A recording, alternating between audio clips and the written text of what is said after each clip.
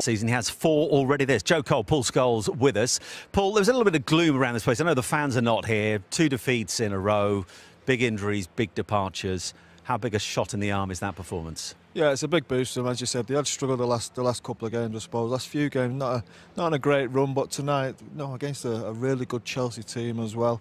As I said, it's what they do. They went back to what they were used to doing, what they know how to do, which was to defend deep, hit teams on the counter-attack and wait and just stay in games as long as they can. They did that today and they relied on 2 brilliant moments to win them the game. Well, let's talk about the winner from Pedro Neto. They came right deep into injury time. And Joe, as you look at this, what could Chelsea have done better here? Well, listen, straight away you deal with it there. It was a kind of a bit of a basketball game, but it was like you attack, we attack. Once he gets away, Zuma knows what he's going to do. Neto knows what to do. The only thing that Zuma could possibly do is bring him down early on in the move and just accept the free kick on the edge of the box, because Zuma backs his speed, but Neto just drags him in here with his left foot, takes him in, leaves the space, and it's a lovely finish going across. And he was brilliant right from the... He was the difference for me, Neto. I know Podence got man of the match, and you know, you can argue that, but Neto was sensational. He's got such speed, such athleticism and such skill. What a great finish. Was a winner from the home side brewing in those last 10 minutes or so? I think it was, yeah. It was interesting, the last 15-20 minutes, as I said before. I was waiting for Podence and Neto to really come alive. It's something they don't tend to do. They do some really good bits in games without actually going on to win a game for the team. But we saw a little bit of Podence down there. He got really aggressive, started playing some really nice football. And they produced 2 brilliant moments. And they've got to do that, especially with Jimenez not in the team and Jimenez scoring all the goals. These 2 players especially have got to contribute more. Well, let's look at Podence's goal, because that ended up being the equaliser that set up Wolves' platform to eventually get the winner. But the big talking point for Frank Lampard, whether it was a corner or not, what was your verdict, gents? Well, it's one of them, isn't it? I think you look at the pictures and it probably wasn't a corner, but if you look at it from here now with Podence, how he shifts his body, delays it. He's one of them players where when he gets into tight areas, he almost looks like he's got more time than he should have. Look, the left foot there, the fake, then again the second fake, and just it was only needed a 2-yard gap and he just struck it through. Little deflection. You can't really argue with a keeper because of the deflection, but it was a great bit of skill.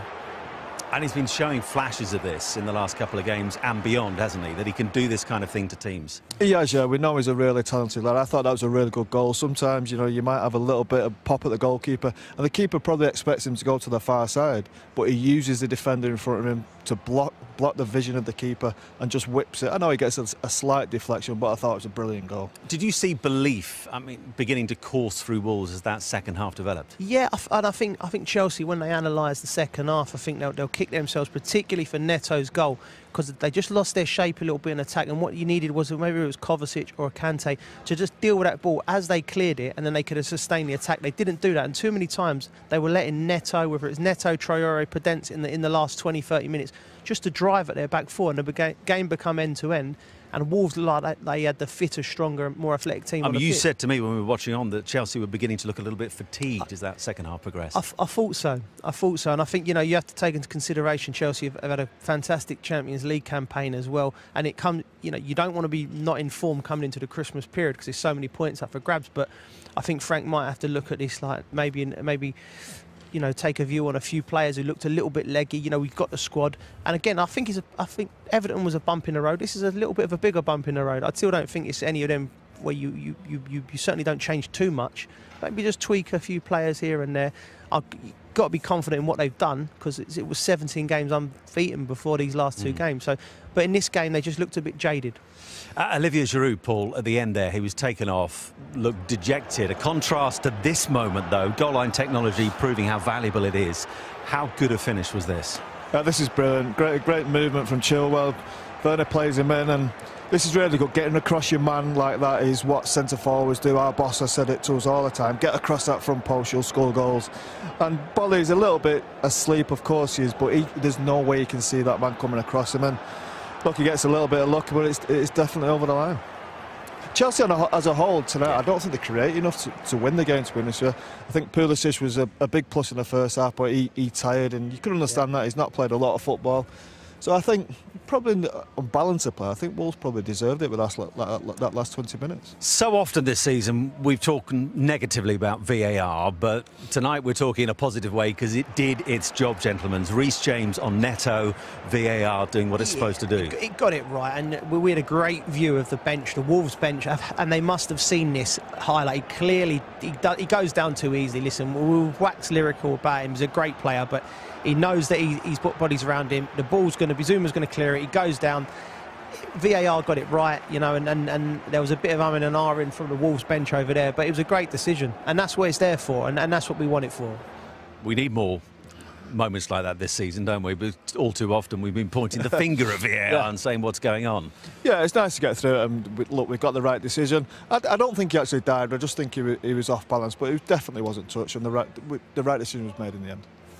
Let's go to Matt Upson, who's been part of our commentary team here at Molineux tonight. Let's talk first of all about Wolves. What a terrific win for them, Matt. What did they do well tonight, particularly in that second half? Well, I think we've touched on, you know, Wolves got back to what they know, and it's about the wide players for me. I mean, the moment Neto was faced up with Zuma, you always fancied him just to drop that shoulder, and he's got that yard of pace where he can just put the burners on. It was all about the finish in the end, but creating those situations is key for Wolves, and being able to move Chelsea around and almost wear them down to the point where they have that little lapse in concentration, and it allows a Traore or a Neto just to be in that situation is what they thrive on, and the finish was there for them tonight. And in terms of the back four or back three, went back to a back three tonight. Do you think he'll stick with that for the time being? I think so. I really do. I think it works. I mean, I think Bowley went to sleep on the goal a little bit, but other than that, they kept Chelsea to limited opportunities. I mean, Zuma had a good header, which they from a back three perspective, they have to do better with, but it was a great header and a great leap from Zuma. But on the whole, I think just looking at Wolves right from the off, they just look comfortable with that three. The wide players, the wing-backs wide. Cody hit a few of those diagonals and clips the ball into space, and I just think they need to get a little bit more confidence, a little bit more intensity all across the team, and they'll do what they do, Wolves, and they do it well. What did you make of Chelsea overall? I mean, Joe made the point that towards the end of that second half, they were looking slightly fatigued. Yeah, I'd agree with that. You know, I listened to Joe's point. I felt they were a little bit fatigued all over the pitch, and, you know, at the back as well with Silva and Zuma playing a lot of games. So, you know, he's got a big squad to rotate. It's just about rotating it at the right time with the right players, and, you know, that's the big conundrum. Sometimes as a manager, it's harder when you've got a lot more players and got the availability to rotate players. Then you've got to make a lot of choices, and you have to get those choices right. Matt, thank you. Let's get some Chelsea reaction now then. N'Golo Kante with Adam Hunt. Next time at home next for Chelsea. Do you have any concerns, given what's happened the last couple of days, couple of games, heading into this busy festive period? No concerns. Like I said right at the start, and I've been saying it all season, I think it's going to be the tightest league I think there's many teams going to drop many points. The league champions this year will not have anywhere near record points because everyone's strengthened. We've seen a Wolves team tonight that are languishing in mid-table. Some of the quality that they showed at times, not all the time, but some of the quality was top draw. So I expect Chelsea to drop points. But again, if you're going to be a top side, you know what you need to do. The coaching staff know what they need to do. I think they right from the start of the season, they look well drilled. They've looked organised. They look a threat. Having Pulisic back's a big plus now. So I just think nothing better than a big derby to play now on Saturday. It's a massive game at Stamford Bridge that Chelsea have to win. And in terms of that front line, Paul, for Chelsea, obviously Giroud gets the goal for them tonight. He started this evening. Is Frank Lampard any nearer to knowing what his best front line is? He did have a couple of injuries as well. You have to say that Hudson-Odoi and Ziyech as well, which are very creative, important players for him. I just think there's possibly a little bit of lack of creativity in the middle of the pitch. Kante does what he does, and he does that brilliantly well. He's got two young players next to him, Mason Mount and Havertz, who I think will be sensational players. I just think that's why they probably won't win the league this year. I just think it's a bit early for them. I think they'll be up there close to Chelsea and Liverpool, to Manchester City and Liverpool. I just don't think they're quite ready. But in a year's time, I'd expect them with a bit of experience, a bit more know-how, a bit more quality. I think they'll be up there challenging. Timo Werner, what do you make of him at the moment? He started the season so strongly. Times looked a bit of a passenger in that game. I think he's had a good start to his Chelsea career. I think you can compare him with other big foreign imports. Sometimes come to this league certainly in these situations, you have to understand that it might take them time to settle. I think him and Havertz has done well. Werner's probably settled in a little bit quicker. They are two top players. I know because you see the glimpses. I think again, Werner's been.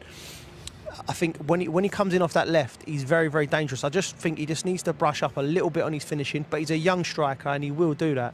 So I've got no doubts he'll be a top player for Chelsea. But like Scholesy said, there's options now and he needs to move it around. Ziyech and Hudson-Odoi to come back in freshen it up at some point, take Werner out, bring him back in. You have to, this is a marathon to win a title. Certainly, usually, but certainly in this year as well, it's going to be difficult. And you've got to use your whole squad. So Werner maybe come out, bring the other lads in and bring him back in. But no, I have no doubt Werner and Havertz will be massive players for Chelsea.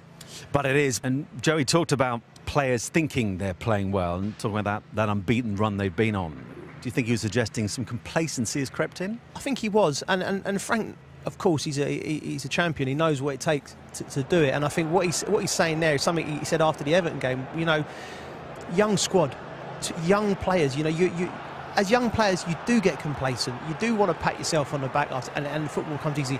And as you mature as a footballer and get older, you realise that the levels you have to be consistent. You have to not just week in, week out, day in, day out. So I think that was why he sort of not ruled his team out the title. He just said, listen, you can't compare us at the moment to Liverpool and Man City because they're full of champions, players who've done it years and years. And you know, this is still a young Chelsea team and a work in progress. They've done fantastically well. And like I think Monday night is the perfect game, a big London derby, you know, and the fact it's on Monday that gives the lads a little bit more rest and just to let this resonate, sit and, you know, stew on the performance a little bit, and then Monday night they'll be right at it, I'm sure. You know one or two things about winning the Premier League. You played under a manager who knows an awful lot about how you go about winning this. What does Frank Lampard need to learn over the course of the next few games? I mean, these are not what you want to happen, but they're part of a steep learning curve, aren't they? Yeah, they are, of course they are, but I think Frank's doing a really good job, a brilliant job in fact with the team. I think they've got an identity. They play a 4-3-3. Everybody seems to know the way they play, what's expected of them. Bringing Thiago Silva in was a really astute signing. Whether he can play every game, I don't know. At 36 years of age, might be difficult. But I think the problem he's got is creativity. Looking at the last two games at Everton as well, on Saturday, they hardly created a chance. I think in the middle of the pitch, they need... I think they've got the players. Like I said, as Joe said, they're just young players, and it's going to take them a bit of time. I think Mason Mount, every time I see him, I'm really impressed with him. I think he could become like a Frank Lampard. I think he's got the technique, the ability to really win games for Chelsea, and Mason's got his manager there to fall back on, no better to learn from. He should be winning games for Chelsea, and I think in years to come he will score a lot of goals just like Frank. But that's one of the big challenges for any manager as an embarrassment of riches in terms of the squad. You've got lots of great pieces, but fitting them together and making them work is the big challenge, isn't it? Exactly, and you know, before these last two games, you know, no one could knock on Frank's door. 17 games unbeaten, so if you're out the side, you know, and I don't know, for instance, you're Emerson, Alonso, Christensen's one of these guys, you can't knock on his door, but I'm sure there'll be a queue now, you know, because that's how it works in his squad rotation. It's a tough job trying to keep everyone happy, and you can't do it. And the job Frank's got is to try and win games, and agree with Scholesy in the sense that, you know, there's nothing wrong with his team. There's nothing wrong with the personnel. It's just a question of like they need like a fine wine. They'll get better and they'll get better, and you just got to stay patient with them. There is an identity. He's improved in all areas from last season in terms of the set pieces. They're now on top of the league, having been at the bottom. Dealt with the goalkeeper, the centre-half, the left-back. It's all come in. And it just, like I said, just be calm and see how it goes. After the Christmas period, I think Chelsea will still be there or thereabouts. But whether it's enough to compete with a Liverpool this season, maybe not. But this is the right time for Chelsea and the right project. How much will he draw on what he learnt under Mourinho, where he won those 3 Premier League titles at Chelsea? I think he's come out and he's been quite open. He says he's drawn from all of his managers. He said it about Carlo. You know, you'd be silly not to play for these great managers and you know, taking something what they do. But Frank's very much his own mind, and I can see Frank's identity on the team. He'd be so frustrated. He said about the counter-attacks. The goal came from a counter-attack. So straight away, he knows what the problem was there. It was a little bit of astuteness, like a little bit of cleverness. You could have stopped that Neto go at source as they cleared the header, or Zuma, quick as he is, could have just brought Neto down, took a booking, and it might have been 1-1. So that's a little bit of maturity that's got to come with it. But the great thing about this season, from a Chelsea point of view, is that title race at the moment is so open. No one is pulling away like we saw Liverpool do last season. So even when you go on a run of 2 defeats in a row, you're still right in it. Yeah, you're going to be right to that. As Joe said earlier, it's going to be the tightest league I think we've had for such a long time. I still think Liverpool are the best team. I still think they'll win the league. Nowhere near as gap. The gap will be as big as it was last season. I expect Manchester to get close. Then there's the rest of them really who are much of a muchness really. I still expect Man United to improve massively. Chelsea, really good team as we've seen, as we know. They'll be there or thereabouts. But look, it's going to be tight. It's going to be tough. But I just don't expect Chelsea to be there this year. Well, let's have a look at the Premier League table. And by the way, underway already at the Etihad is Manchester City at home to West Brom. We don't have the table available, but that game is underway. No goals so far at the Etihad. But let's get on to Wolves. Brilliant night for them. They've beaten Chelsea here by 2-1. Let's hear from Nuno Espirito Santo with Adam Hunt. This Wolves side do? Well, the first 2 games after they lost him, they lost them. Confidence-wise, what will tonight do? It should give them a big boost. We said before the game, they've got players with quality in the team, but they needed to really step up tonight. And if they're going to win games in the future, they're going to have to do exactly the same. I think Nuno was right. Second half, they really livened up Wolves after a pretty quiet first half, but that's what Wolves do. It's when they're at the best. They stay in the game for as long as they possibly can.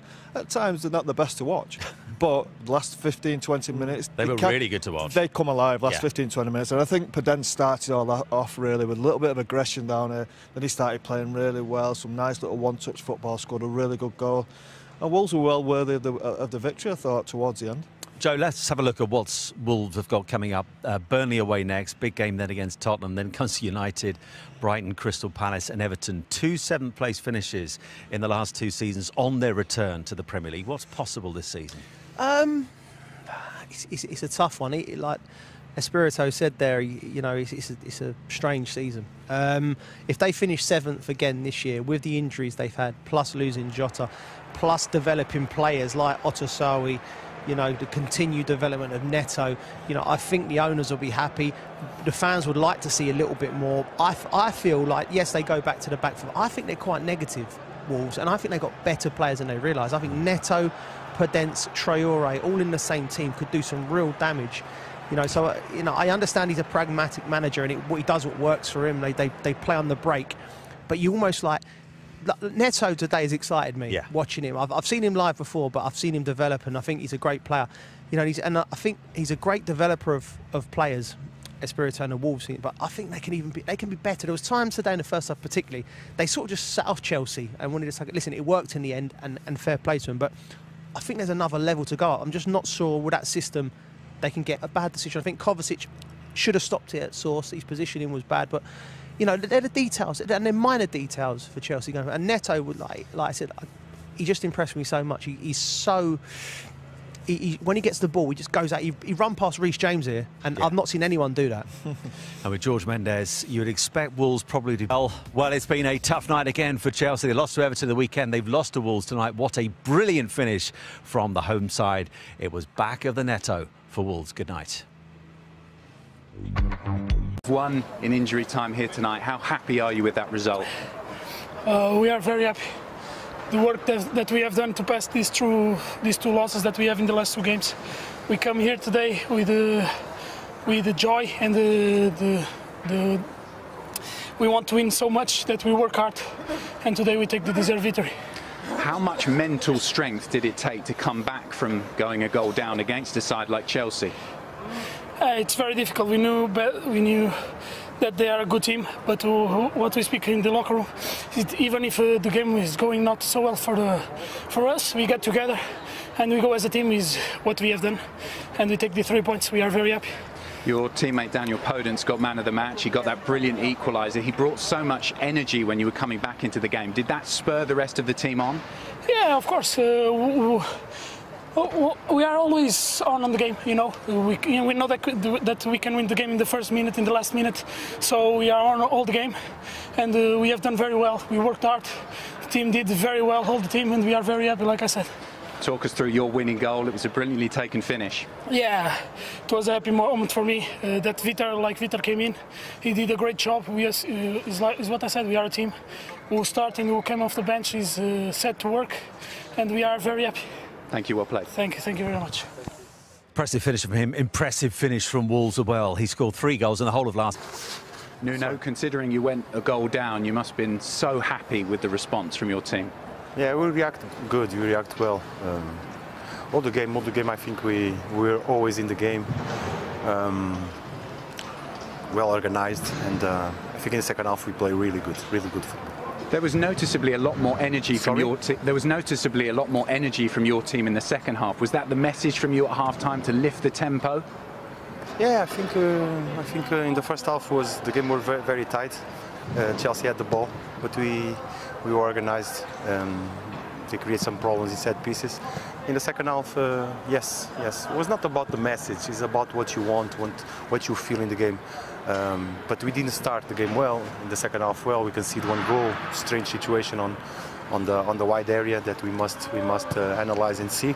But after that, yes, like you said, the boys believed that the game was there to be competitive on it, and we did well. Things can change so quickly in football, particularly at this time of year. After 2 defeats, how much confidence will your players take from winning in the last minute? It's not about that. We were really disappointed 3 days ago. Football is until the last minute, can happen to any team. We had a big disappointing against Villa, and we react well. That is all about. Now we're gonna think about the next one, because like you say, it's a strange season, very strange season.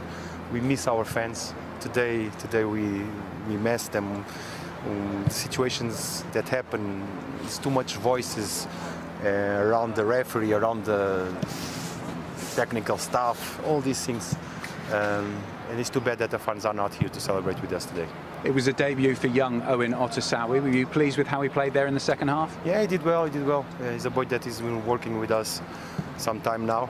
He has talent, he's strong, but he's a project that we have to work on and try to develop. Just finally, quickly, not too long before January, with the injuries you've got, do you expect to be busy in the transfer window? I don't know. Now is not the moment. Now is the moment. It's something that we are aware. There are players very important for us that are out. But now we have to look at the squad. Today we had another problem with Leander. Let's see how it is. Boli. Let's see how it is. But it's not only the squads. The under 23 are our backup. So let's try to build something.